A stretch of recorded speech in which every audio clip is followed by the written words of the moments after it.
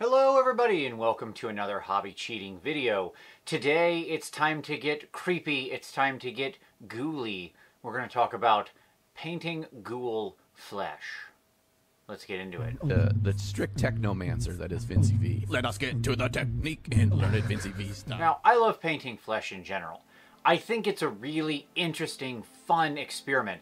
You get to play around with different colors, soft tones, a lot of different transitions. It's really something to do if you want to improve. However, undead flesh can sometimes be challenging because we have to work in these unusual different tones. We need to make it look alive enough to read as like a being up and walking around the world, but dead enough to look like some carrion corpse eater that's harvesting the bones of the fallen and scraping the meat off of them for sustenance. Sounds fun. So today we're going to paint the new special edition Ghoul King that came out from GW. This is a super cool model sitting on a throne. I couldn't resist painting it. He is just awesome. And we're going to talk about the skin. So let's head over to the desk, see what we can do. Let's get started with the actual paints. And these are going to be a bit unusual, but I want to explain why. We have this Rotting Flesh from Warcolor's Nostalgia. We have two Scale 75 colors, Resurrection Flesh, Brain Eater Azure, and then Dark Flesh.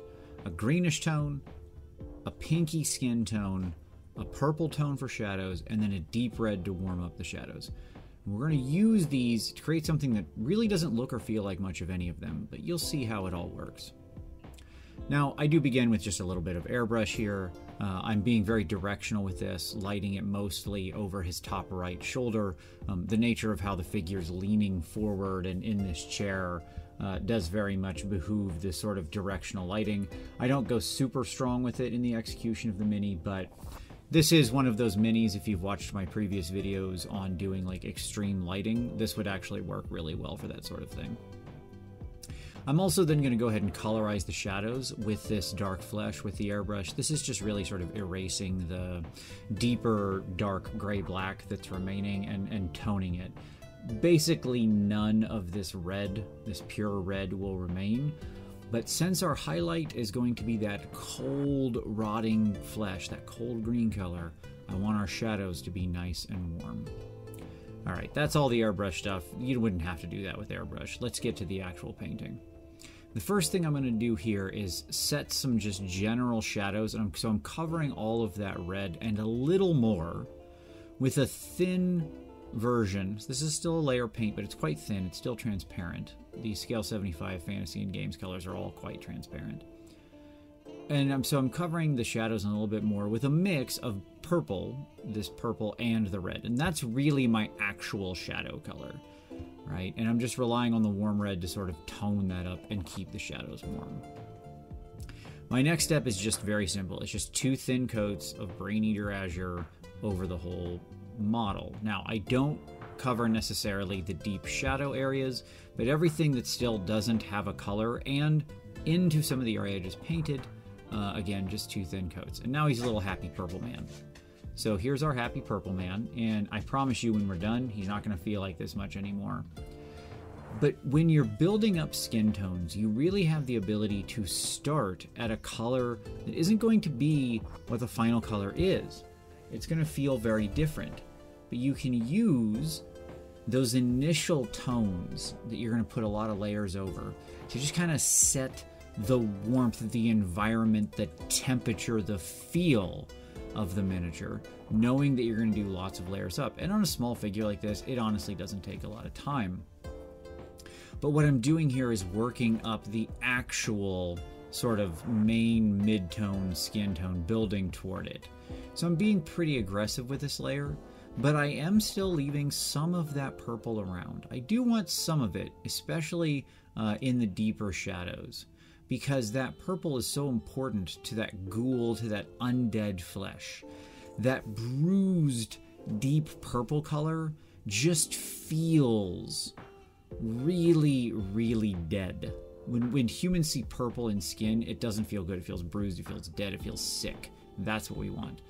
And I used that color you saw previously. I applied that multiple times. I applied it all over the muscle structure as you saw, then did it again. When you're modulating with thin layers, as you see me doing here, I don't have to change my paint mix necessarily to get a new effect. I can keep layering up the same thin color over and over again, intensifying it and increasing the opacity in certain areas to smooth those transitions.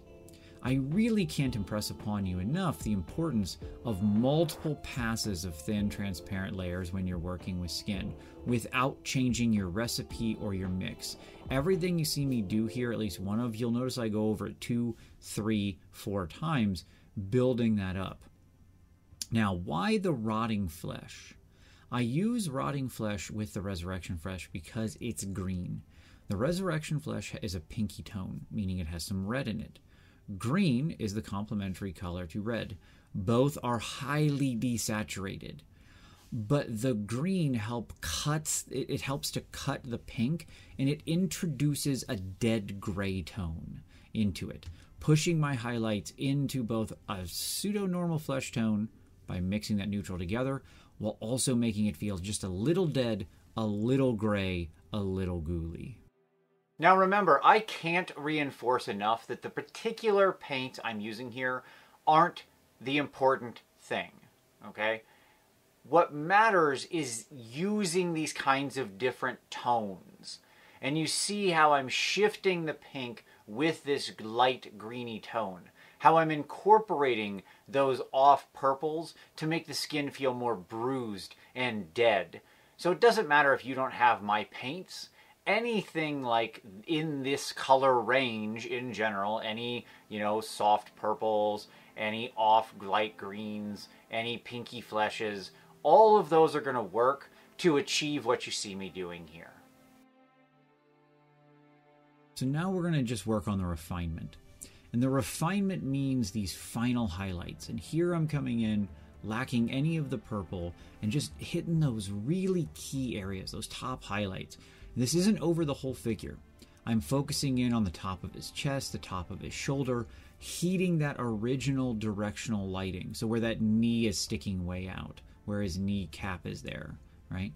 Trying to really, really pop. So I'm expanding the volumes of this big, lighter color up on his sculpted chest. And this dude really pushes some plates, I think, for being so dead. He hits the gym, and good for him. The next step is just to start bringing everything together. No matter how thin and transparent our layers are, they're still not going to be perfect. It's acrylic paint, and acrylic paint isn't made for blending. So we have to go to thin glazes. And so all the rest of this work is just me taking some of the various layers that I've had, thinning them down to a glaze. I'm working with the same mixes that are sitting on my palette. I'm just introducing some more water, thinning them down, and then pushing the paint in the direction I want it to go. Notice when I push these highlights, see how my brush is moving towards the area that I want the light. That's because this glaze is so thin, and remember, with our glaze, we thin it down, we wick off the excess, and then we move our brush toward the highlight area, toward the area we want the most paint to deposit. And so that's how you'll see me sweeping my brush here. And all these glazes back and forth down into the purple and up into the lighter tones in various mixtures, it really is just me moving around the previous mixtures, are just there to refine and smooth. I don't do a ton of this. This was meant to be a fun project, not really a competition piece. I could certainly spend hours more smoothing it out. But for me, this hit exactly kind of where I wanted, and I'm really happy with the sort of effect this skin produced. You can see how if I showed you the 4 colors, you wouldn't think you would get to this place.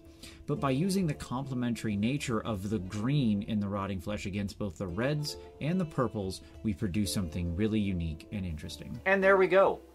He's all done. Let's roll some pictures of him over the top. This guy was super fun to paint. I really, really enjoyed this model.